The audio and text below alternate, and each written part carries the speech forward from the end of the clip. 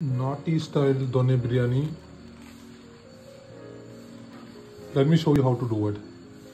Start with coconut, adding onions, ginger garlic, mint leaf, and curry leaf.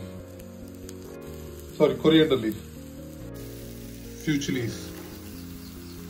Fry them well for a few minutes. Add in some jeera, a tablespoon of coriander powder. This is ready, we'll go with grinding it now. In a pressure cooker, go with adding 2 to 3 teaspoons of oil. Start with some cinnamon and clove, followed with garlic, 2 chili, 2 onions, add in chopped tomatoes. Add in a teaspoon of salt, a teaspoon of chili powder, pinch of turmeric, teaspoon of coriander powder. Add in marinated chicken. It's properly mixed, go in adding the masala.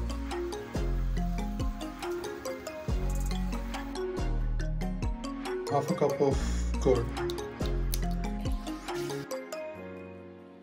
Let's go about adding soaked rice. We're taking basmati here. Adding water for 1 portion of rice, 2 cups of water. Mix it well.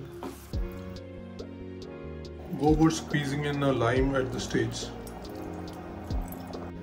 Shut the lid for 2 whistles.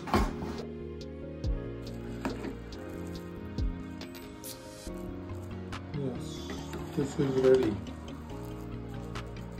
Add some ghee, pickle some coriander, and ready to eat.